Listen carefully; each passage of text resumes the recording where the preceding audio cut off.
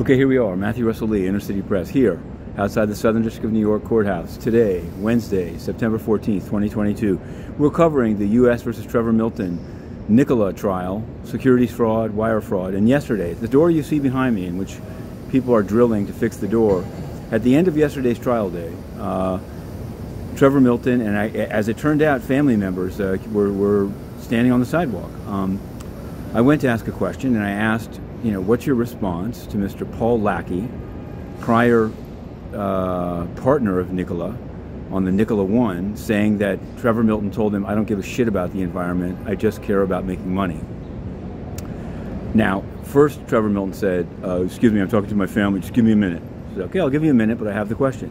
Then his lawyer, Mr. Bondi, stepped in and said, in essence, after first just trying to stop it, said, well, taking photographs is one thing, but filming him talking to his family, and it's like, no, I'm not filming. I'm asking him a question about an incredibly damning statement made in open court under oath, which is that the founder of this supposedly clean energy car company said early on he doesn't give a shit about the environment. Now, today, there is a dispute about a podcast, believe it or not. This is going to go onto a podcast, this little piece. But this was a podcast that Milton did.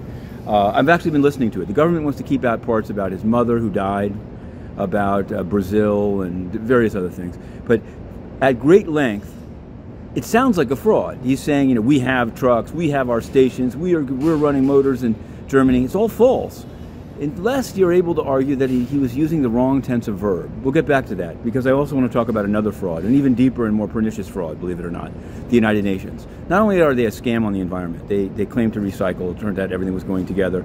Guterres, the Secretary General, flies at will wherever he wants, limousines, belching smoke outside his mansion on Sutton Place.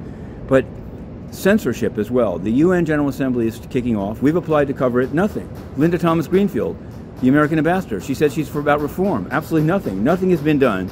Today at 11:30, Guterres will be holding forth, and we'll cover it here as well. Watch this feed. Inner City Press.